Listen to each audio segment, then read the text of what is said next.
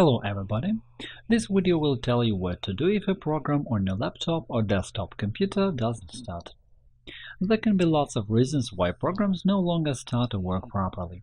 Unfortunately, many of them are exclusively specific and relate to certain program and technical aspects of a certain application, and they can require various approaches if you want to restore their normal work. In this video, we will show you what to do if an antivirus blocks a program. The program is blocked by Windows SmartScreen. The program is blocked by your browser security system. The program doesn't start, but this process is represented in the Task Manager. You need administrator rights to run a program. The program can't start because of compatibility issues. A .NET Framework component is missing. A Microsoft Visual C++ component is missing. An up-to-date DirectX is missing. The program or game can't start because a DLL file is missing. However, before you do it, please remember that you choose to run blocked applications at your own risk. They may damage your data or your system. If your antivirus blocks a program while it is downloaded, installed or started, and doesn't let it work properly, there is nothing to be afraid of. It's okay. Often a program containing no virus still makes the antivirus react and block it. In this case, open the antivirus, in our case ESET Node 32, and disable it for the time of installation. To do it, go to Setup, Computer Protection, Pause Antivirus and Anti-Spyware Protection.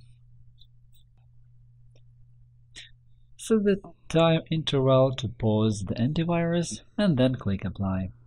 When this time interval is over, the antivirus will start again, but the program you couldn't start will keep on working.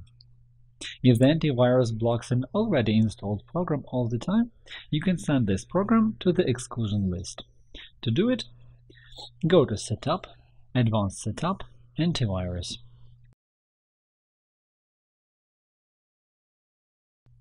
Find the line Exclusions, Edit, Add.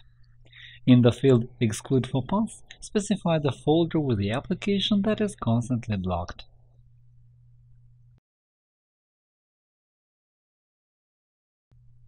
OK. Now the antivirus should not block and prevent your application from starting or installing.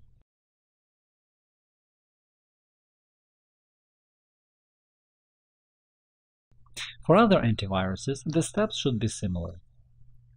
Windows has a built-in filter that prevents suspicious programs from starting on the computer. It is called SmartScreen. Often, this filter is the thing that prevents a program from starting. Sometimes its reactions can be false alarms, and sometimes you just have to start a program no matter where it comes from. In this case, you may need to disable the SmartScreen. There are several ways to disable SmartScreen, but they may differ for various versions and builds of Windows.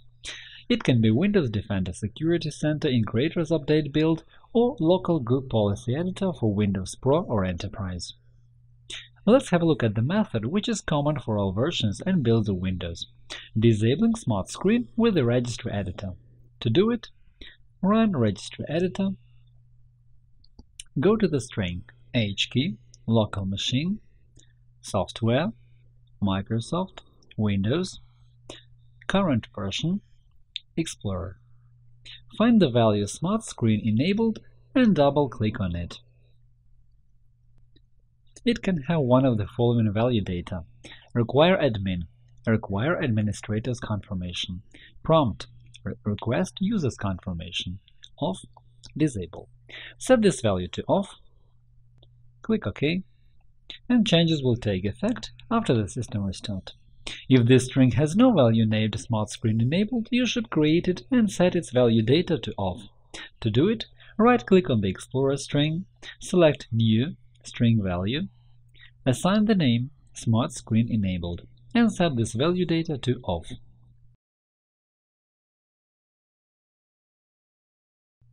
Click OK. Don't forget to restart the computer. After that, the SmartScreen for applications and files from the Internet will be disabled. The program can also be blocked by your browser security system. Talking of Microsoft Edge, it has also got SmartScreen. To show how it works, we will use a demonstration page that Microsoft provides for Edge. Find the link in the description. When you try to run an unknown application from the browser or an application known as malware, Edge won't let it run and will show you one of the following warning messages. If you are sure you want to run such an application, you will have to disable SmartScreen in Edge. To do it, go to the menu, Settings, Advanced Settings. In the line Help protect me from malicious sites and downloads with SmartScreen filter, set the slider to Off position. After that, Edge will not prevent you from running suspicious programs and web pages. All popular browsers have a similar function. In Google Chrome, it is known as Protect you and your device from dangerous websites. In earlier versions, it was Malware and Phishing Protection. You can enable or disable it in the menu Advanced, Privacy and Security.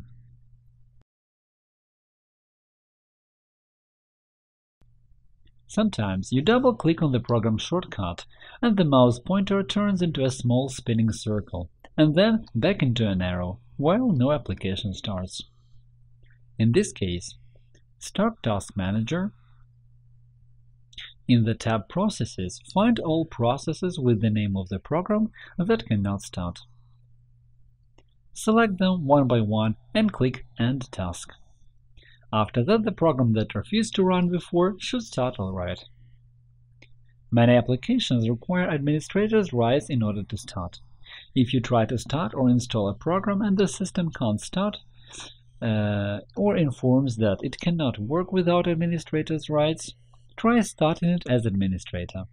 To do it, right-click on the program shortcut, select Run as Administrator.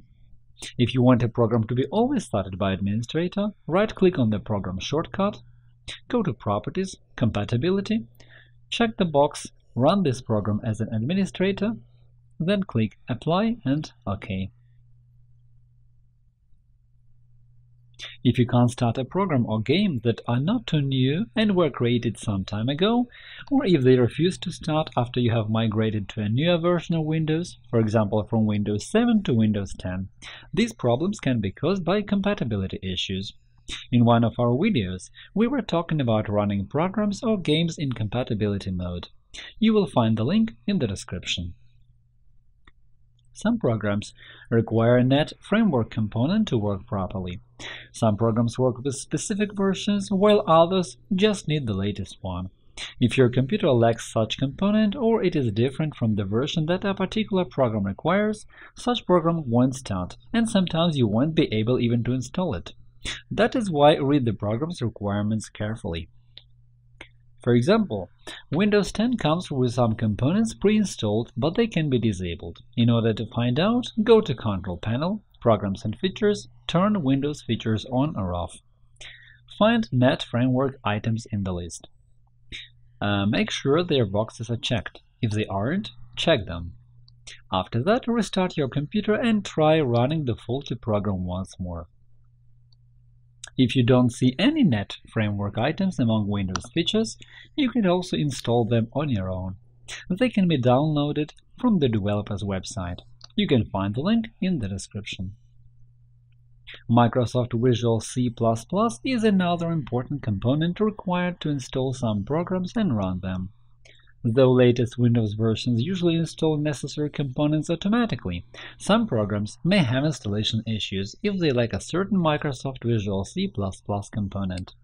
That is why an application may refuse to start or run properly if it lacks a specific Visual C++ component. You can download an up-to-date version of this component from the Microsoft website. Find the link to this page in the description. One of the possible reasons why computer games can't be installed or run is that your computer lacks the required or latest DirectX version. As in those previous cases, you can download an up-to-date version of this component from the Microsoft website. You can still find the link to this page in the description. Sometimes, when you try to run a game or program, you see an error message saying that you can't start them because of a missing DLL file. It happens because some game installers fail to install certain files completely. In this case, the missing DLL file has to be restored to enable the program to start. You can do it by using one of the many websites offering DLL files for download, or applications created to restore missing DLL libraries. I would like to remind you that we have not described all of the things that prevent a program from starting. We only try to focus on the most widespread problems. If you liked this video, click the like button below and subscribe to our channel to see more. We'll be glad to answer any questions and comments. Thank you for watching and good luck!